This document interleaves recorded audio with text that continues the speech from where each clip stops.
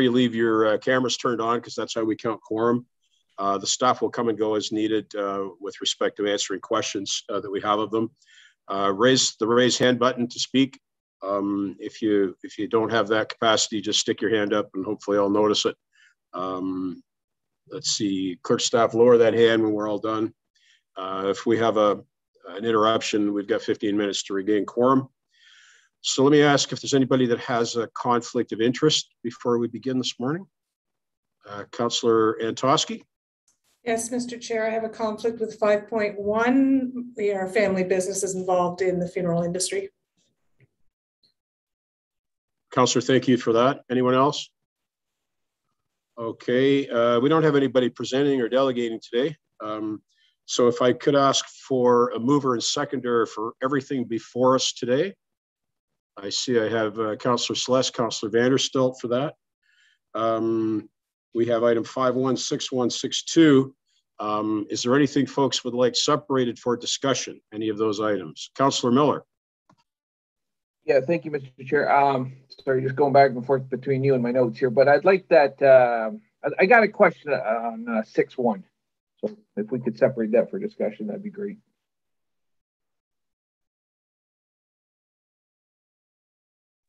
I'm on mute. Are there any other items to be separated for discussion? Thank you for that. Seeing none, I will call the question on everything except 6.1. Show of hands, those in favor, please. And let me count here. Mayor, calling the question on everything except 6.1. Thank you for being with us this morning. Sorry, I came in late, another meeting. So 5.1 wasn't separated? Correct. Would you like it separated? Yeah, because I think maybe an amendment might be in order. Isn't it automatically separated because of the conflict? Oh, you are sharp today, Councillor Wall. Thank you for catching that. Yes, you're absolutely right. It is separated for the conflict. So I will call the question then on 6.2. Those in favor? That's the minutes. Thank you, and that carries. Now, before we forge on, I did want to recognize the passing of Helen Mulligan. Helen, 2 or 3 term county councillor, involved in a huge way in the community in St. George and in the county. Something of an accomplished artist. Some of her watercolors hung in my council office for a period of time, a number of years ago. She's sure going to be missed in that community and in our community. I had the pleasure to work with her for quite a long time on social services, housing, John Noble, and a number of other files. And she sure was a caring and dedicated and loving woman, and we're all going to miss her. Is there anybody else that would like to speak to Helen's passing? Mark, go ahead, please. Thank you. I just want to also mention her amazing work as a leader with the Grand River Community Health Center, which helped thousands and thousands of vulnerable folks and actually just thousands and thousands of folks in the city and the county. I got to work with her for several years when I worked there, and she was an exceptional leader in that regard too. Yeah, thank you, Mark. Councillor Sless, go ahead, please. Yeah, thanks, Dan. Yeah, I got to work closely with Helen on the Grant County Health Unit. And she was a very dedicated, very knowledgeable person. Her background was, we were very fortunate to have somebody with her background on that. And she was kind of the right hand of Janice Mills. I think they were kind of joined at the hip. I'm sure Janice is probably suffering this morning because that was a very close friendship. And I think they traveled together. They did everything together. So it was, I'm sure, a great loss to Janice as well. But I think just in general, a big loss for the community because she was an advocate in so many different directions that it was hard to keep up with her. And she was very dedicated as a board member at the health unit. That's where I worked most closely with her, and very accommodating, but also a very strong opinion. And whatever her opinion was, she would certainly defend it and defend it well. So it was a pleasure to work with her. And it's one of those unfortunate, I guess, things in life that you lose folks that you shouldn't lose, and you lose them too early. But she'll be missed, and she'll certainly be remembered, Mr. Chair. Yeah, well said, John. Councillor Bell. Yeah, thank you, Mr. Chair. I first met Helen when I ran for office in St. George in 2014 and lost, and she was exceptionally helpful in helping me to understand what I could do differently and better. Came back in 2018 when she actually was then again one of my constituents. She'd moved from St. George to Paris during that time. But I knew her better from the health unit, as John Sless did. And she was my immediate predecessor as chair of the Board of Health. And she helped me when I was in the role of vice chair to prepare for taking on the additional role. Since she left, we've been in communication. So she's kept or had a keen interest in what was going on at the health unit. And when I ran into occasional conundrums, she was there to help me. So I will miss her. And I think the community as a whole will miss her. Thank you, Councillor. Mayor Bailey. Yeah, I'd just like to say that Helen was a very dear friend.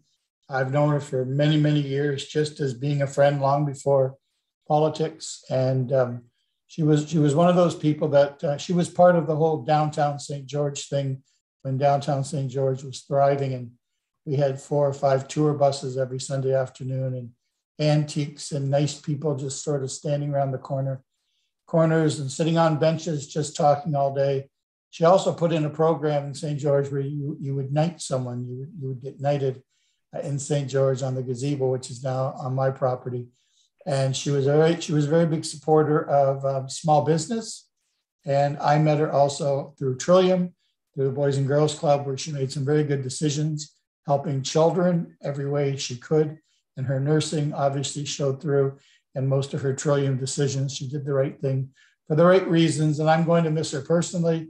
And I just feel bad for Jan Mills too. They really were joined at the hip, and they were good together. And I liked when they were together. They were fun, and you could always tell that they enjoyed being wherever they were. So she's going to be missed. Well said, Mayor. Thank you very much. And could you keep us informed if there's any official recognition by the county of Helen's life, please? Mayor Davis?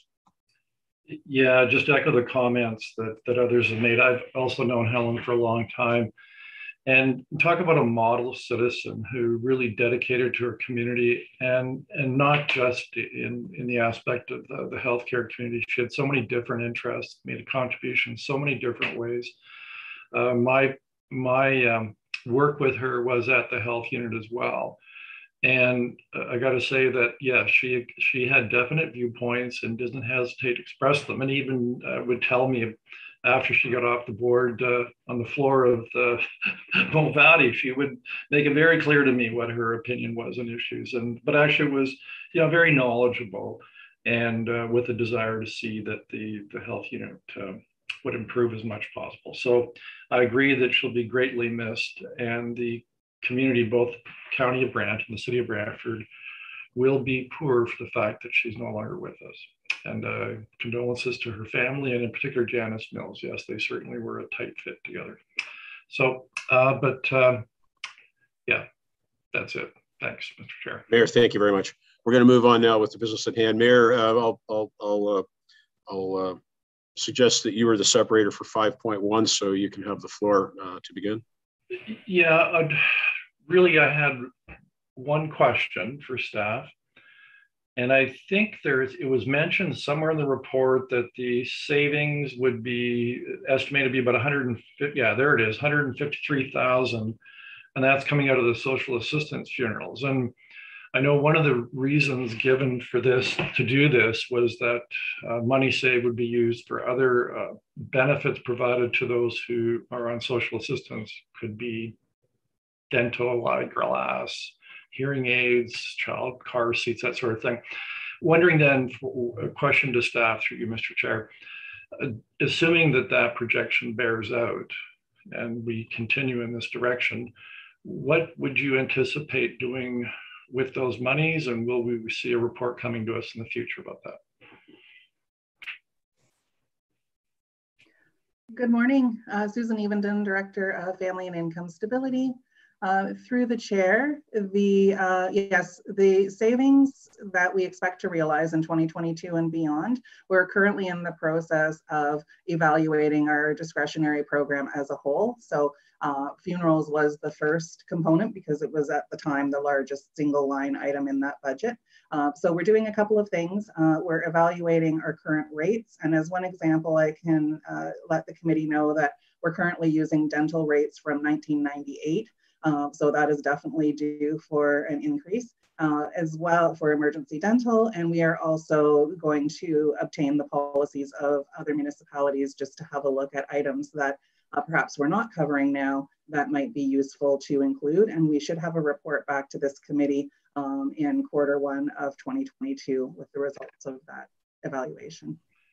Another question, to Mr. Chair, through you to, I guess you'd be the best one to answer it. At 9.4 of the report, there's 3 recommendations for it's called future considerations to improve the program. But I noticed that really wasn't, I don't think it was incorporated into what the resolution is. So if one was interested in seeing if this moves forward, that there be these enhancements, if I can call it that, how would we address that? Would we do an amendment to the recommendation, the 4-part recommendation?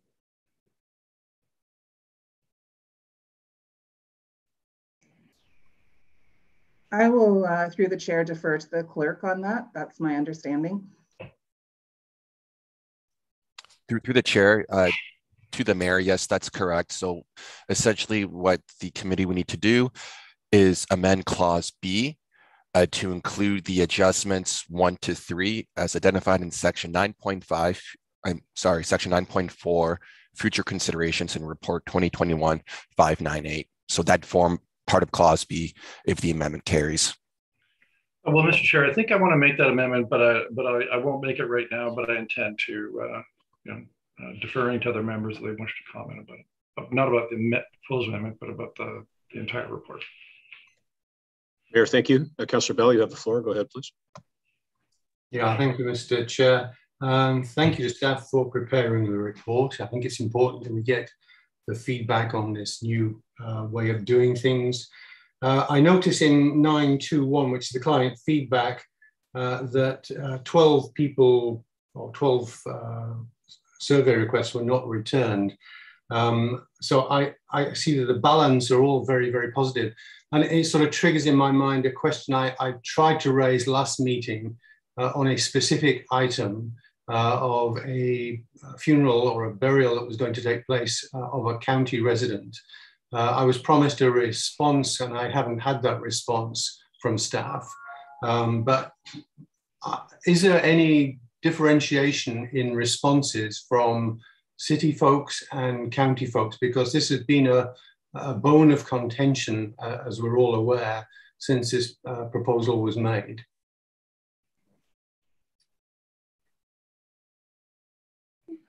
Through the chair, in response to the first part of the question, which I think is, the idea that that if you don't receive negative survey responses, does that mean that there is no negative feedback? And so I can tell you for myself, I'm aware of 2 situations. One is the situation that the councillor has referenced that were escalated kind of to my level to look into. Both were situations in which, unfortunately, families were given incorrect information by someone that was not a member of staff. So in the particular situation, and I think in both situations, no contact was made actually with our approved service provider to kind of walk through how the service would work. And I will ask our manager, Becky Lala, who's responsible for the funeral portfolio, to kind of talk about the survey results and the inclusion of county families.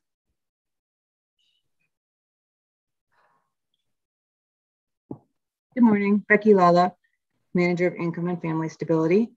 Through the chair, to answer that question, we do serve families both in the county and in the city, as you are aware, and we do track stats in terms of the applications that are taken, whether it is a county or a city funeral. Through the survey results, the families would have been included between March and August of this year if we delivered a funeral. Those county families would have been included had they been receiving a funeral service between that time. Mr. Chair, if I may just respond to that. Thank you, Becky. I'm not quite sure I got the answer I was looking for. I'm interested to know if you have any differentiation in the feedback, because the difference between county and city came up many times in our earlier discussions, and the complexities of dealing with the county are different from those of dealing with city folks. And I wondered whether that reflected in any of your experience to date. Yes, thank you, Councillor Bell, for clarifying that for me. Yes, we will consider, it was an oversight for the survey questions. You will see them. We can provide them to you through the chair, a list of the questions that were asked. Unfortunately, we didn't ask a question if it was the county or city funeral through this client survey, satisfaction survey, but we will certainly ask going forward. Thank you. Thank you. Councillor, thank you. Further discussion, folks? Seeing none, seeing none, I'll go to the mayor for his amendment. Yeah, thank you, Mr. Chair. I'll just lower my hand. So given the response to my question, I'm going to suggest that, well, there it is there. Amazing. This motion would include in that section B, which would be what's set out in section 9.4 of the report. And the reason why I'm doing this, Mr. Chair, is because it really is not included in the resolution that staff presented to us, that 4-part resolution. And I think when you read carefully the report, there's a need to, shall we say, enhance the service moving forward. And what I'm hoping is that that'll allow us to provide a better service, and it might also serve to make the program more attractive to other providers. I would hope so. And so that's the rationale behind this. So I guess I'm looking for a seconder. I guess Councillor Vanderstel was seconding it. Mayor, thank you. Any discussion on the amendment before us, folks? I can't.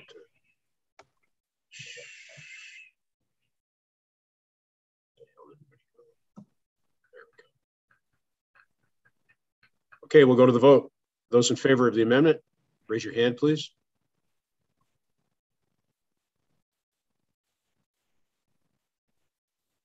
One, two, three, four, five, 6 in favor.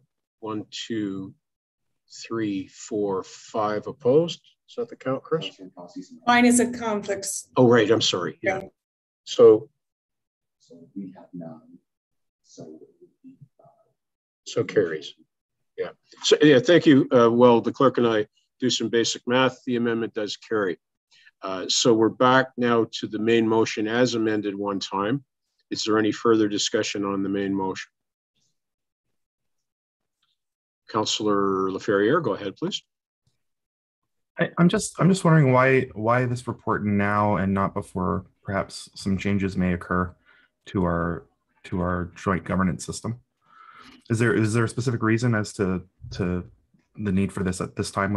And it may be that I miss that this was the timing we had prescribed previous to.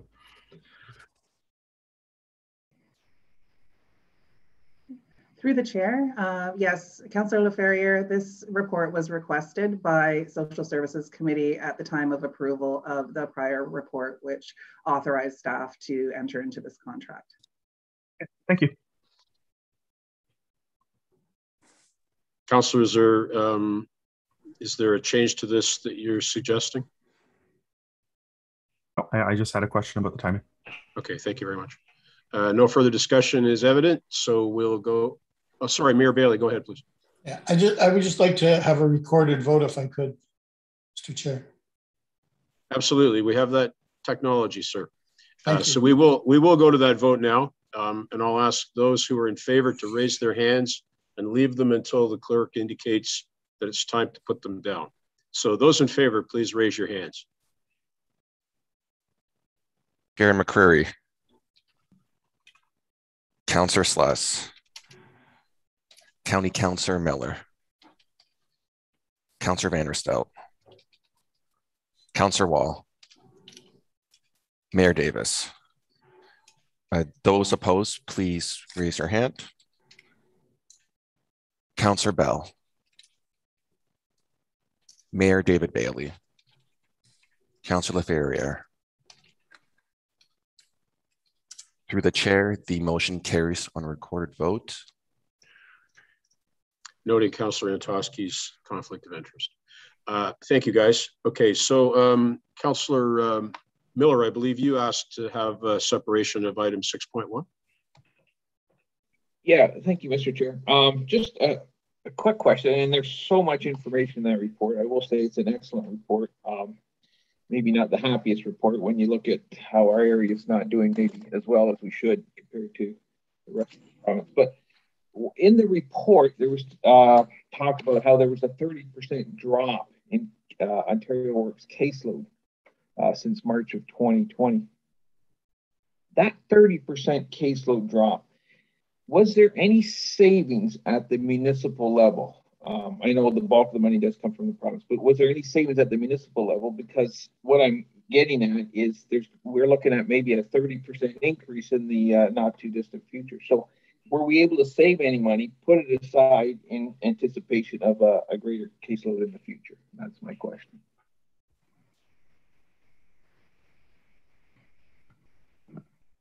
Through the chair, the drop occurred largely in the 2021 budget year.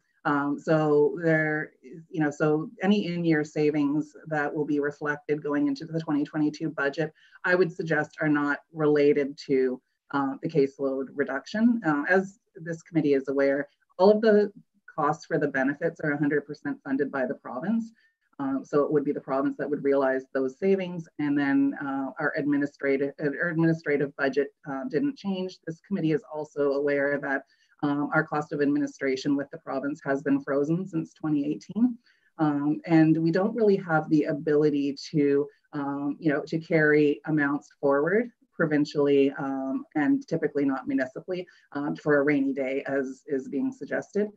And the rainy day has already begun to occur. We are seeing an increase in new applications with the wind down of the Canada pandemic benefits. Okay, not the answer I was hoping for, but the answer. So I thank you. Councillor, thank you very much. Mayor, go ahead, please. Mayor Davis, that is. Yeah.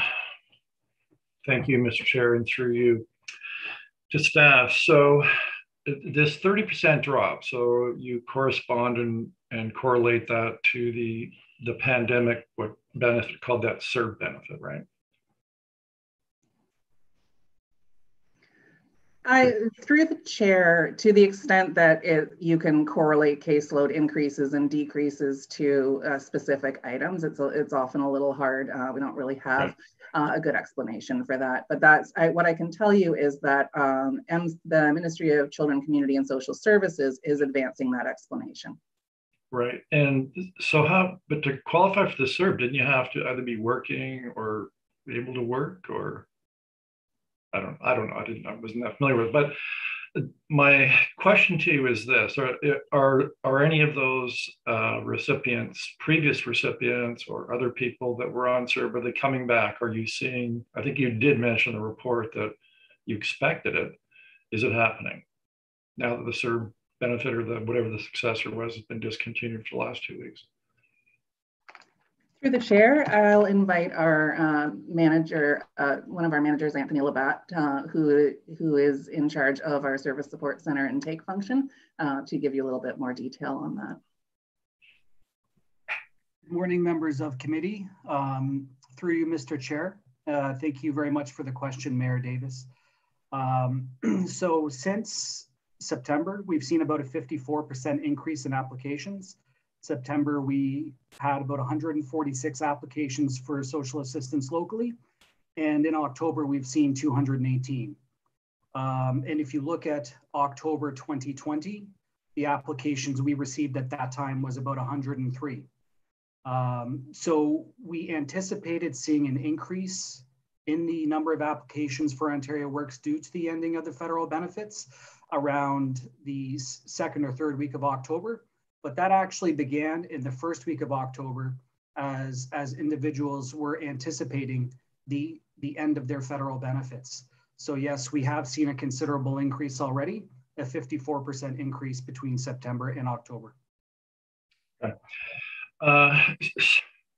So one concern I hear from employers and businesses across the community, and both in the city and the county, is we just can't find enough people, and we're having trouble staffing our operations, and many times it's unskilled staff. And so I noticed that almost 60% of those on the caseload have at least a grade 12 education or higher, but I think it's about 57%.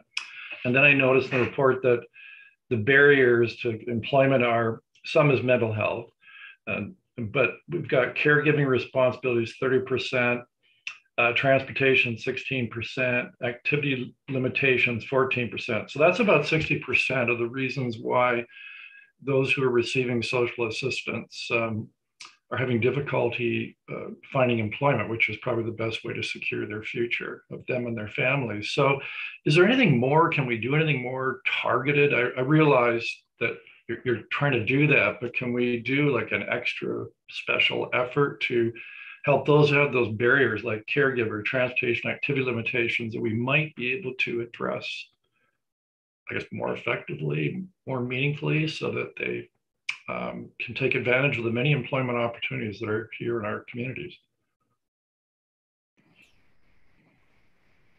Yes, through the chair. So members of this committee will know that this is a conversation we often have around this table, this disconnect between what is now post-COVID, a very robust labor market, and yet the persistently high social assistance caseload. So one of the provincial changes, of course, is that employment services and connecting folks to employment is no longer a municipal responsibility. However, we do have a role to play. And part of that role is connecting people to our partners in Employment Ontario at the earliest opportunity, which we do. We're hopeful that some of these new entrants into the system may have, as you suggested, Mr. Mayor, earlier, a bit more of a connection to the labor market prior to the pandemic. And so they may be more suitable to fill some of those employment opportunities.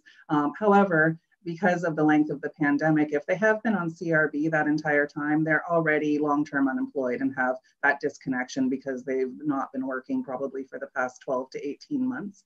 But we are flowing people to Employment Ontario through the criteria that was established. And the other piece that our staff work very hard on is exactly as you suggest, putting together plans with individuals to to resolve some of those barriers and challenges and move forward. One of the constraints to the work, which again is not news to this committee, is the service availability or lack thereof within some of the services that individuals require, particularly in the health sector. The health sector, of course, was heavily impacted by COVID. People do have difficulty still connecting with primary care or getting the care that they need. Procedures have been pushed back. In the report, you see some of the health challenges that we have as a local community, and those are certainly reflected in our caseload. So that lack of access to health and mental health care is probably one of the biggest challenges that our staff face in terms of trying to help people resolve the issues and actually move forward into employment. Are you well beyond your time? Let me ask if there are other speakers. Fine. I see no others. Mayor, did you wish to continue? Mayor Davis, that is. Mr. Chair. So Susan, what's your assessment of the work being done by Employment Ontario?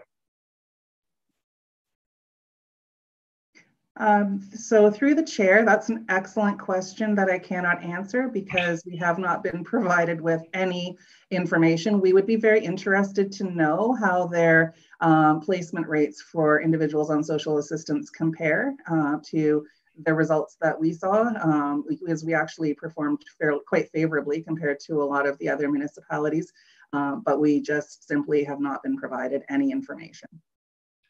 Well, Mr. Chair, I'm going to ask staff, because there are some of us on this committee who have, contacts into the provincial government, and if you get to the point where there's some really specific recommendations or suggestions for Employment Ontario that you'd like those of us that have those connections to try and advance to the provincial government, please don't hesitate to use us.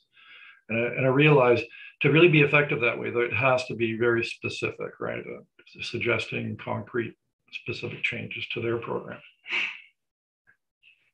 Thanks, Mr. Chair. Mayor, thank you. I see no further speakers, so we'll go to the question on 6.1. Show of hands for those in favor, please. And that carries. Thank you. Let me just check my roadmap here. We don't have a resolution before us.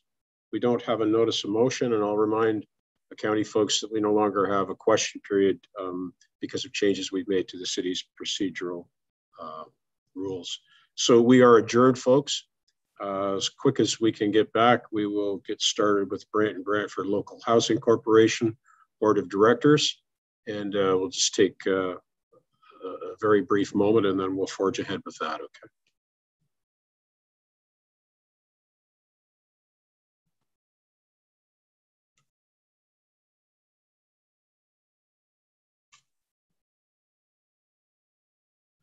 Okay, we have the roll call. Does anyone have a conflict of interest to declare? I see none. We have no delegations. We have no presentations. Could I get a mover and seconder for all the business before us? Moved by Councillor Laferriere, seconded by Councillor Antosky. Separations, folks. Councillor Miller, go ahead, please. Yeah, thank you, Mr. Chair. I do have a question on the one report before us on item 3. On 4.1? Decommissioning of the heat system? Yeah, the heating system. Yeah, okay, thank you. We'll go ahead and call the vote then on the remainder of the business, that being the minutes. Those in favor? And that carries. Thank you, guys. Councillor Miller, you have the floor to get started on 4.1. Go ahead, please. Okay, yeah. Thank you, Mr. Chair. And I don't want to be critical of anybody for trying new things, especially when we're trying to do a good thing, and that was save energy. And to be honest, I was quite excited to see how much we were going to save on this. So it's extremely, I think, disappointing to everybody around this table to see that it is being decommissioned. Doesn't sound like this company had the best customer service going. If they've only come out twice when there was clearly issues going on. So my question is, it's going to be a two-part question, but the first question, Mr. Chair, is are we looking at, is the province going to get any money refunded? Is there any warranty associated with this? How did we protect ourselves from this, or did we? That's my first question.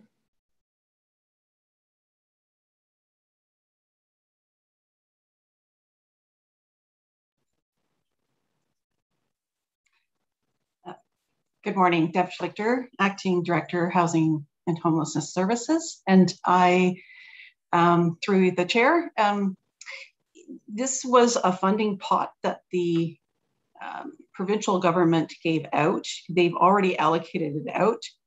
We fully spent our allocation, and we did purchase this system with some of that funding. So we did spend the money. The money was spent appropriately. There is no requirement to return that money. Mr. Chair, if I could ask that question again, was there any warranty on it? Have you asked for any of the monies back to return to the province?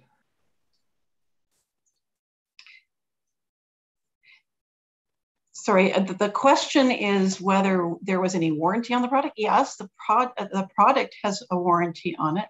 That the problem isn't that the product doesn't work. The product just doesn't work on this building. So the product could work perhaps on another building.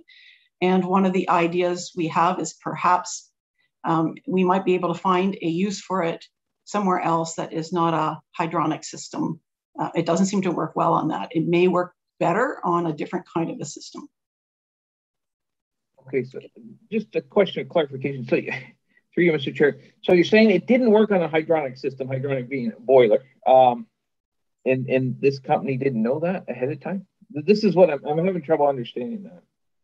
Yes, I know. Yes, I understand. And we had the same level of frustration. I think because it was fairly new system, it hadn't been fully tested on a wide variety of different types of buildings. And so it came out very quickly when this program was available. People jumped on the bandwagon very quickly without a lot of history with the system. So we now see after the fact that it works better on certain kind of buildings than other buildings, but nobody knew that at that time. Including the company that sold it. Well, the company portrayed themselves as being able to work on anything, anywhere. That's certainly how they would have sold their product, but it's in the actual use of the product that you find out whether it works across the board or just specifically with certain types of systems. Yeah. Last question. The second question, that was the first one. There's some decommissioning costs, I think $6,300, give or take. Have we asked, given their rather poor customer service and the fact that they claim certain things that certainly didn't happen, have you asked for that money back? That was not part of the contract. The contract that we signed with them has been fully paid. There is no money owing them or them owing us. This is our cost to decommission it. Yeah. So the answer is you didn't ask for it back. Mr. Chair, I would certainly make an amendment that we ask for that money back at the appropriate time. Seeing if it works, seeing if it flies, because I was quite upset when I read the whole report. Councilor Miller, go ahead and do that now. I can't see anybody objecting. I move that given the way things unfolded, the intent of or certain intended promises were made or things would go a certain way and they did not, given the poor customer service and there was no there wasn't a lot of follow up, only two. I would move that staff at least make an effort to recoup those operational costs of decommissioning the system from the company involved. Seeking a second. Councilor Miller, could I also ask you to include in your amendment a request to City of Brantford legal staff to provide an in-camera report or meeting on this item to this committee at the next meeting? Yes, yeah, we can make that, yeah. And Councilor Vanderstelt is the seconder. Any discussion on the amendment, folks? Councilor Vanderstelt. You sound surprised, Mr. Chair. Thank you. Councilor Miller is absolutely right. Yeah, it was a mismatched system for a number of different reasons. It's really difficult to separate the zones in a service situation like this with multiple zones because the user error that they will refer to is the fact that the people who feel hot open their windows, the people who feel cold turn on a heater. And it's after that happens in the first change of the weather, it's absolutely impossible for a system like this to catch up in any way, shape, or form. So I agree with Councilor Miller. I think there was, perhaps a little confusion about what product they were selling and how they sold it. I don't see that it could have worked. The number of calls and complaints that were generated from this botched system was simply embarrassing. So I support this 100%, and let's see what we can get back out of them for perhaps false advertising. I'm not sure exactly how far they went, but I'd like to see something come from it. Thank you, Councilor Miller. Thank you, Councilor. Further discussion from committee members? I'll ask a question of staff. It was a non-competitive process by which we procured this company. Can staff indicate what other providers were considered and how we came to settle on these folks?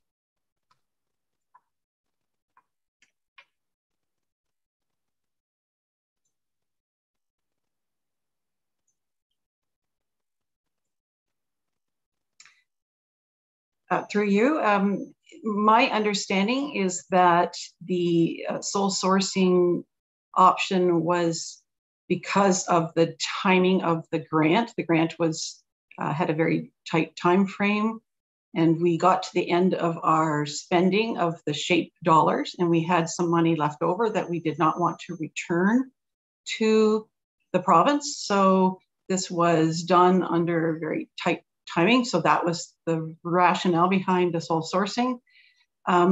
This particular product was being shopped around at that time, and a large number of housing providers had already decided to put that into their system. So it seemed at that point a very good idea. It would help to reduce greenhouse gases and energy costs. And so there didn't seem to be any concerns at that time. Was anybody in the City of Brantford Facilities Department consulted with respect to the provider or the system? I believe there is somebody on the call today to answer that from Public Works Facilities. Is there somebody on the call right now? We've invited, I believe it's Brian. Donna, do you know who it is from Facilities? Good morning. Through the chair, Rick Cox has been invited to attend this meeting. Thank you. But I don't think he's on the call, sorry. So do housing staff not know whether or not our facilities department was consulted on this before awarding this contract?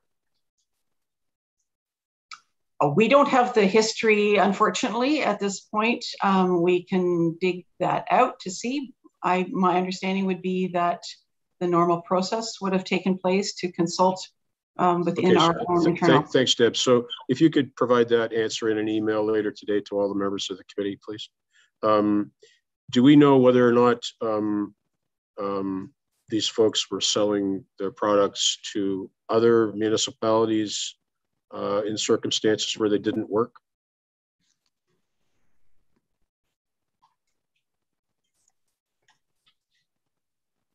Through you, yes, we do know that this product has been used across other service manager areas, in particular in Hamilton, and we do know that they have buildings where it works better than buildings similar to ours. So there is some similar experience happening across other areas. So the short answer to my question is yes, they've failed in other municipalities as well? Yes, for these kinds of buildings. Do they sell monorails as well? Can't answer that one. Thank you. Further questions or discussion, guys? All right, seeing none, we'll go to the vote on this then. Those in favor, please raise your hands. And that carries. We have dealt with the remainder of the items before us today, so we are now adjourned. Thank you very much, folks, for being here today, and see you again soon. Have a good day, everyone. Thanks, all. Hey.